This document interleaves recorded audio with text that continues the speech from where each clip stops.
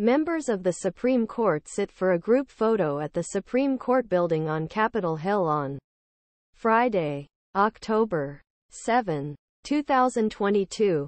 In Washington, D.C., lawyers for former President Donald Trump have formally asked U.S. Supreme Court rule on Colorado Supreme Court's decision to remove his name from primaries on grounds that it violates 14th Amendment U.S. Constitution.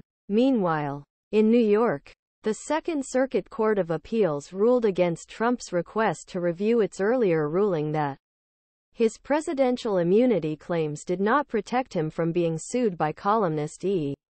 Jean Carroll. The Colorado Supreme Court's 43 decision on Dec. 19, 2023, cited Section 3 of the 14th Amendment, which prohibits those who participate in insurrection or insurrection against the government from holding office.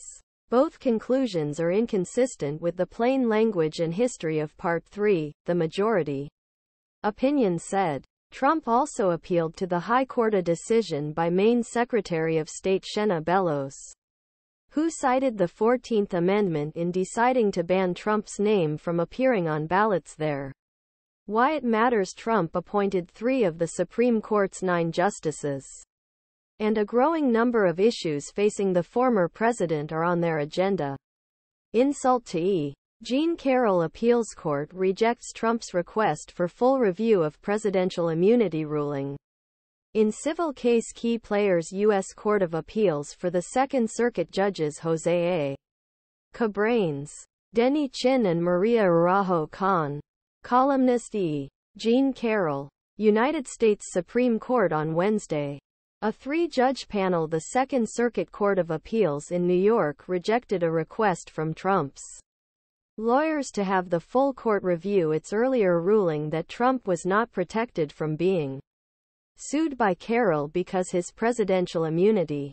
Last month, a 3-judge panel on the Second Circuit ruled that Trump effectively waived his presidential immunity defense when his lawyers failed to raise that defense in the first defamation suit filed against him. A jury may found that Trump sexually assaulted Carroll in a dressing room at New York's Bergdorf Goodman department store the mid-1990s and then slandered Carroll by claiming she lied about the incident. Trump was ordered to pay Carroll $5 million, but he is appealing the decision.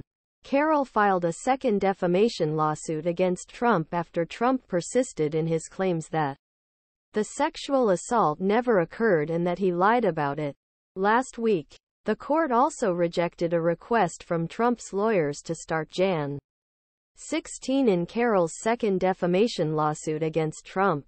Why it matters. Trump is trying to use his presidential immunity defense in civil and criminal prosecutions related to election interference charges filed by Smith.